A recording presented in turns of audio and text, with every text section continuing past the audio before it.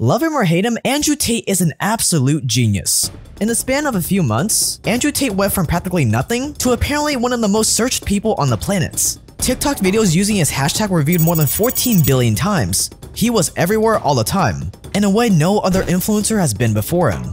He went from, relatively unknown to, I think, on everyone's radar within 6 months. And I mean everyone's radar. And Andrew Tate took all this attention and turned it into $60 million in less than a year, according to our estimates. But it goes much further than just views and money. Andrew Tate now has true influence, true power over the most consequential demographic there is: young military-age males. How much influence, you ask? Enough to get his followers to change their religion. I think if you control the medium, you control the message. I think if you have an affiliate army that'll say whatever you want, and you can instruct them to put out whatever piece of podcast content you want, and you're getting billions of views, you control reality.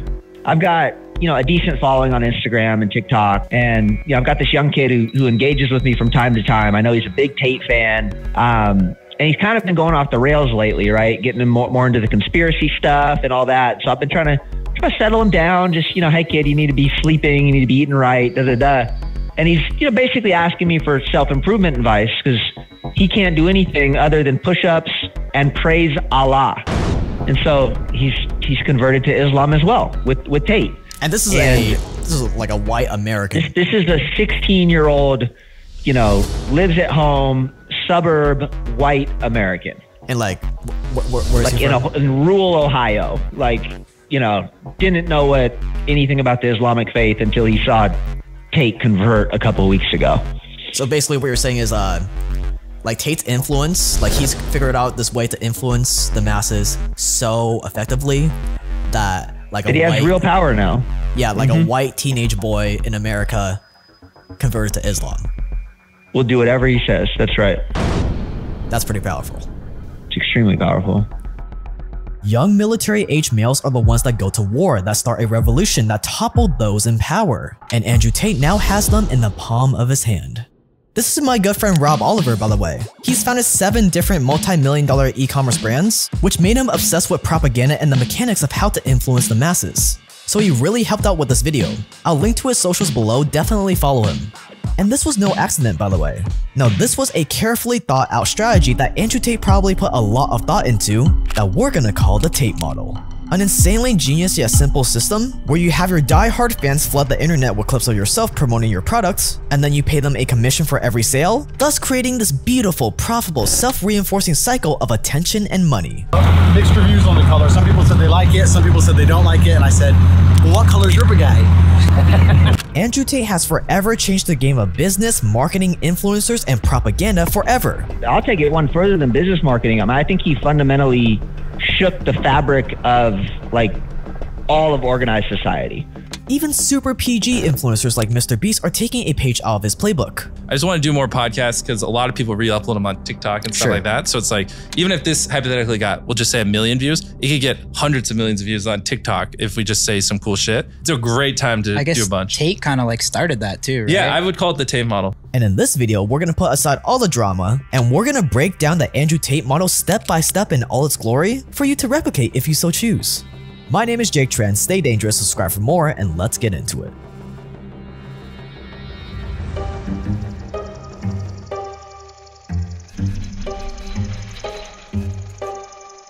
Before he became the most controversial guy on the internet, Andrew Tate was a legit 4-time world champion kickboxer. And while he was still fighting, he started building a little audience on Twitter. I mean, he had been on the internet for a long time. So it wasn't like he had just, just started on the internet and all of a sudden took over. He originally was on Twitter, kind of in that whole manosphere. So, dating, masculinity, the whole red pill movement. That was his thing. And then he was largely attached to Trump.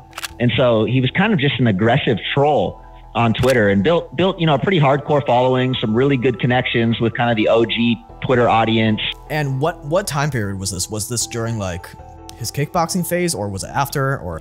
Yeah, it's my understanding he was on Twitter very early on, as early as 2014. But it wasn't really going anywhere, so he tried something else to get more fame: reality TV. In 2016, he went on a reality show called Big Brother and proceeded to get kicked off 6 days later after a video surfaced of him hitting a woman with a belt. Tate and the woman said it was consensual, but it didn't matter, he was out. But what seemed like a setback in the moment made Tate realize something that would forever change the course of his life. Doing super controversial things makes you go viral super fast. A simple but very profound truth. So he leaned into it. His tweets got more controversial, he started gaining a little bit more traction. On the side, he set up a webcam business that made him his first millions. But the growth was just not fast enough. And it was around this time that TikTok started blowing up. And it was a game changer. All of a sudden, literally anyone could go viral and become famous on a scale never seen before, while posting low production quality videos that didn't take a lot of effort to make. And that's when Tate noticed something interesting. Not only did controversial content go even more viral on TikTok compared to any other platform, but he also noticed a weird pattern where the very first TikTok you post on a new account always seemed to go viral. Maybe you've noticed this too. It's happened to a bunch of people we know where the very first TikTok they post is not very good, but without fail, the first one always seems to go viral. Why? Probably to get people addicted to making TikToks. And the executives at TikTok don't know what the masses are gonna enjoy, so why not? It costs TikTok practically nothing to give everyone a shot to see what viewers like the most, so that got Tate thinking. If new accounts get rewarded on TikTok and controversial content spreads even faster on there, if he could get an army of people to post clips of him saying the most controversial, outlandish stuff, all on new TikTok accounts, he would have the potential to go viral like no one ever has before. The problem was, even if you're a diehard Andrew Tate fan, why would you waste hours of your life finding clips of him adding captions on the screen, posting them on TikTok in perpetuity, unless you had some kind of incentive? And it was right then and there that Andrew Tate realized what he needed to do. He needed to provide his fans some kind of incentive to post as many controversial clips as possible. And what better incentive than a monetary incentive? Enter Hustlers University.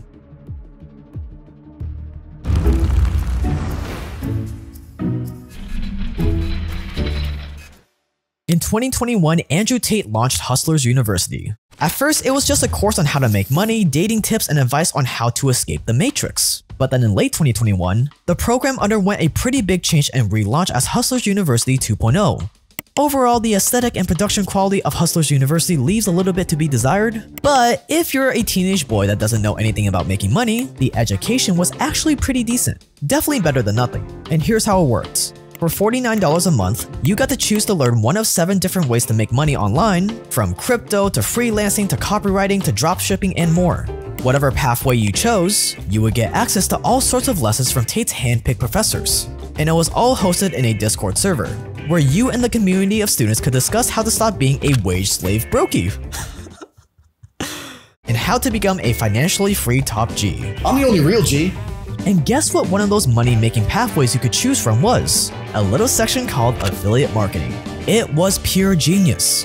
If you were a student that chose this path, you would learn all about affiliate marketing, how to market other people's products and get paid a commission for every sale you got. Now you may be thinking, but that's great and all, Mr. Top G, but what product should I affiliate market first? Well, you're in luck, young student, because we have the perfect product for you to market. Hustlers University, where you're gonna get paid a fat $25 commission per sign-up or 50% of the first month of the new sign-up subscription.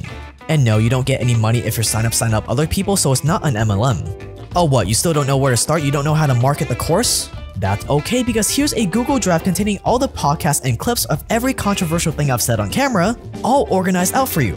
Here are specific instructions on how to edit these clips into TikToks, and how to add captions by using a free online video editor from canva.com.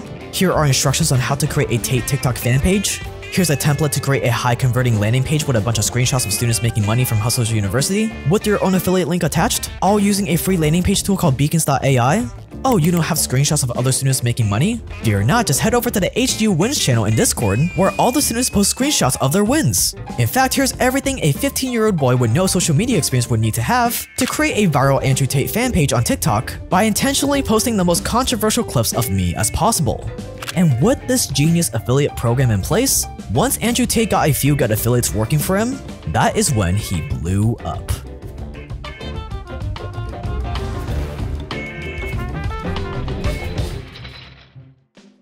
Tate specifically taught his affiliates that attracting controversy was the quote key to success, end quotes, and that they should be aiming for 60% fans and 40% haters because quote, you want arguments, you want war, end quotes.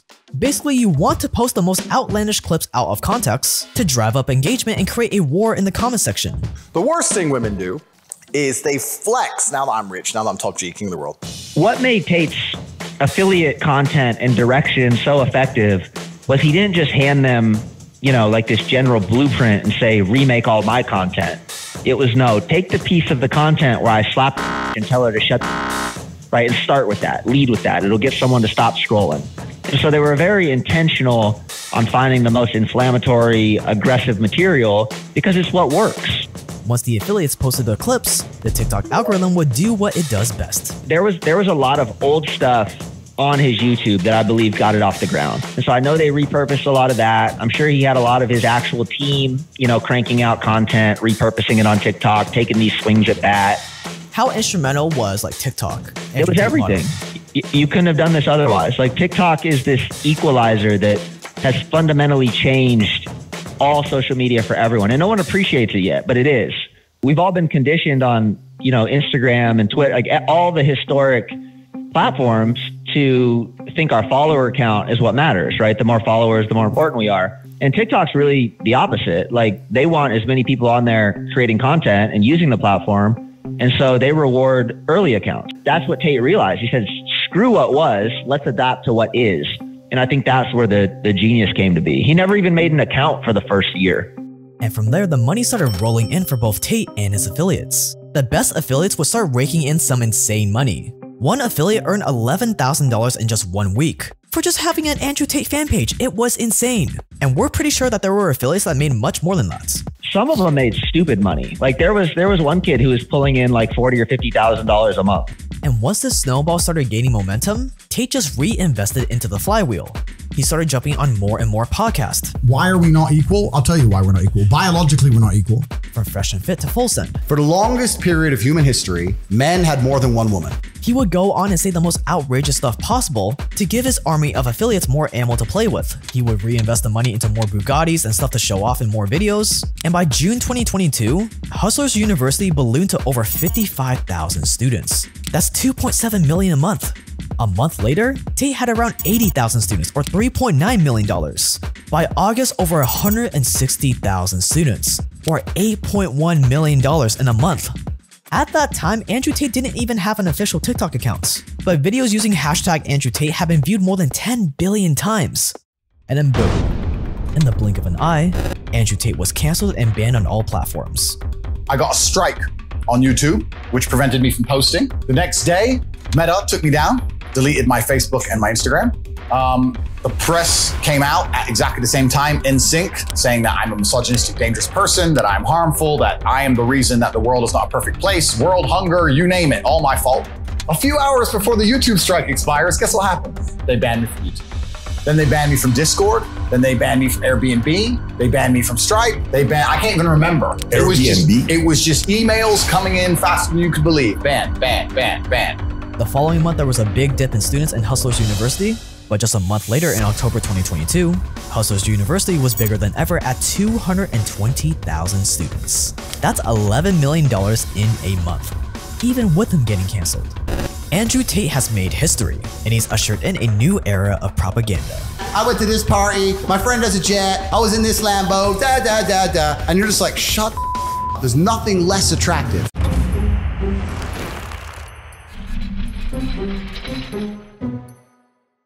Propaganda was originally a term coined by Edward Bernays. You can think of it as public relations today. He was writing the book on modern corporation public relations, and propaganda was the word he used. And it was basically a way to subtly influence the masses to do what you think is best for society. Edward Bernays had an ethical code, he helped influence smoking, for women, and then he found out smoking was bad and helped disband that whole messaging. But to him, it was a way to influence society in a nonviolent, collaborative way, in an effective way. And that all changed after World War II. It got a negative connotation, and it was just rebranded as public relations. And so up until recently, really, social media has started to change it across the board, before TikTok even.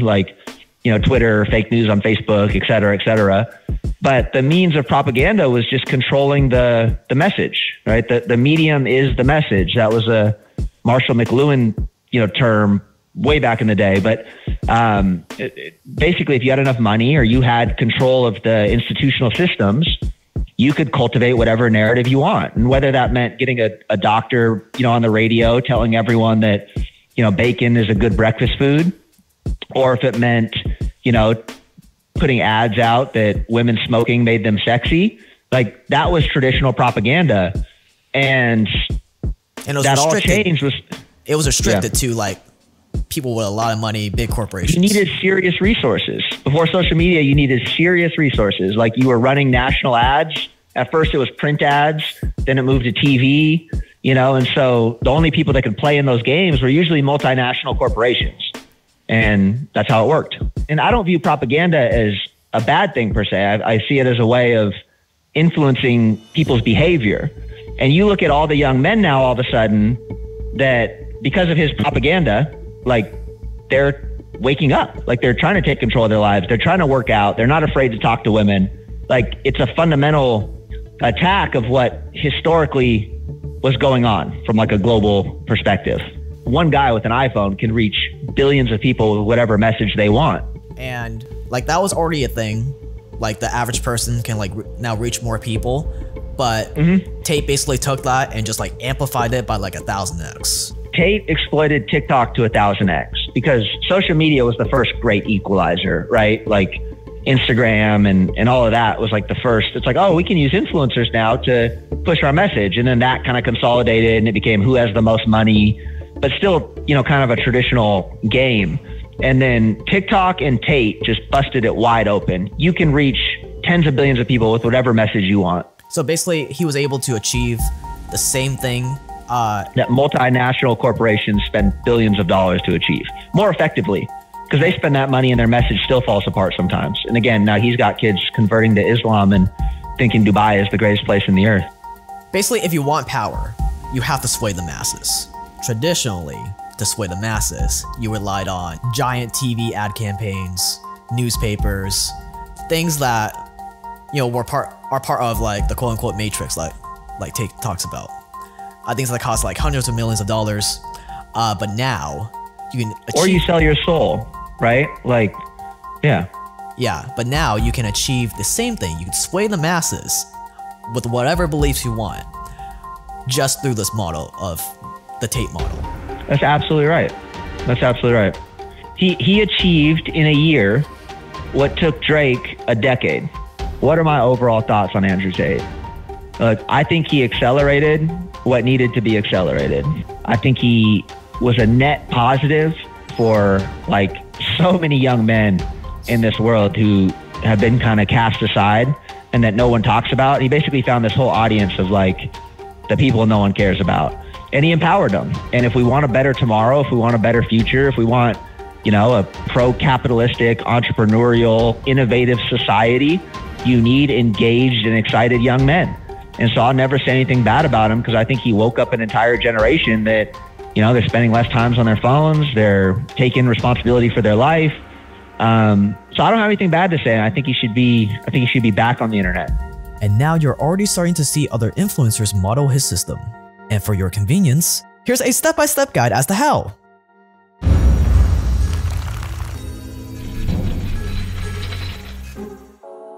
First, you need a product. Tate went with the tried and true online course teaching people how to make money, but it doesn't have to be that. It can be almost anything. I'm sure if Mr. Beast really wanted to, he could do this with his chocolate bars.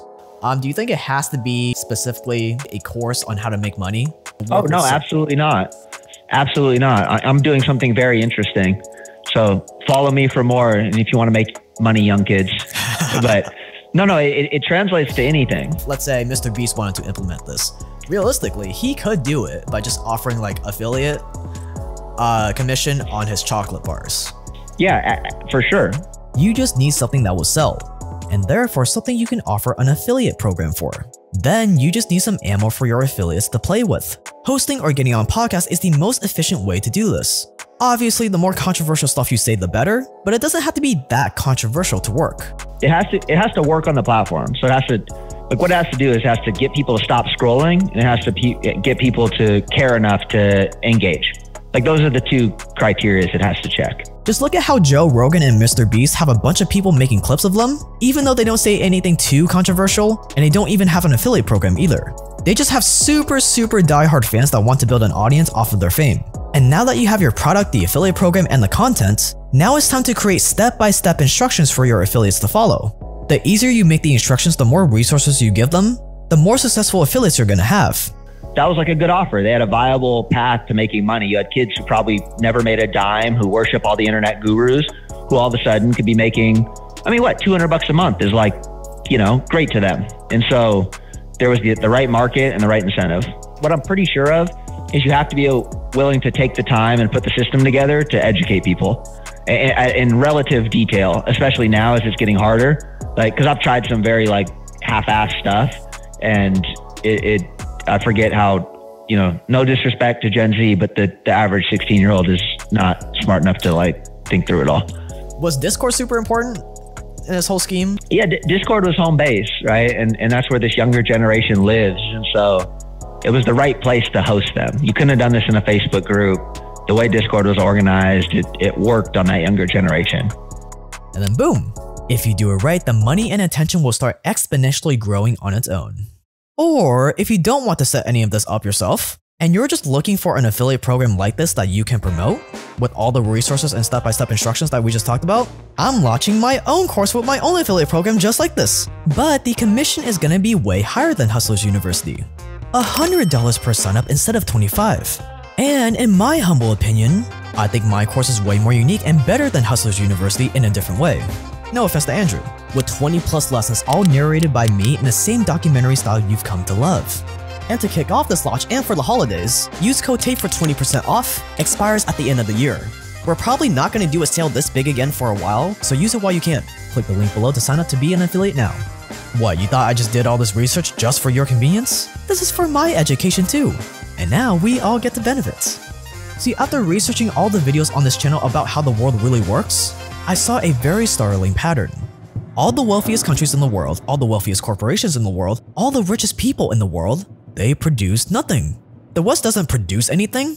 The West doesn't do any of the hard labor. Apple doesn't manufacture the iPhone. No, Asia, Africa, Latin America do all the hard labor for us. And yet for some reason, the West has all the wealth, all the power, while the majority of Asia, Africa, and Latin America have been stuck in poverty. It seems like it's almost by design that they've stayed poor. And that's when it clicked. The most powerful people and institutions today have all the wealth not because they do all the work. Only suckers do the hard work. No, they have all the power because they figured out how to enslave the rest of the world to do the work for them. And I'm not talking about traditional slavery with whips and chains. I'm talking about the most sophisticated form of slavery the world has ever seen. Financial slavery. See, the world has always ran on slavery. Just ask the Roman Empire. But back then, you needed an entire standing army to go out and conquer a territory to enslave its people to use as your cheap labor force. But today, you can enslave entire populations with loans, sovereign debts, and a smile on your face. See, it's no longer physical warfare, but financial warfare. Instead of capturing a city-state and enslaving its people, you simply open up sweatshops for pennies on the dollar. You open up factories with suicide nets to prevent your workers from killing themselves. Today is no longer called slavery, that has a bad ring to it. It's called inconspicuous names like globalization or offshoring, but it's slavery all the same. And up until recently, this modern day form of slavery used to be only reserved to the most powerful nations and corporations. But thanks to the internet, you can take advantage of the same exact power. And I expose all of this in my new program called Financial Warfare Masterclass. With 20+ lessons all narrated by me in the same documentary style you've all come to love. Use code TAPE for 20% off, it expires at the end of the year. They're super addicting to watch, super binge-worthy. You'll learn what the world has been hiding from you all along, and we'll go over exactly how you can implement this stuff to make more money, even if you're an employee right now or don't even have a job. And yes, there's an affiliate program, where as of right now, you get $100 per sign-up instead of $25. There's a 14-day refund policy too, so scroll down and click the link below to buy it now.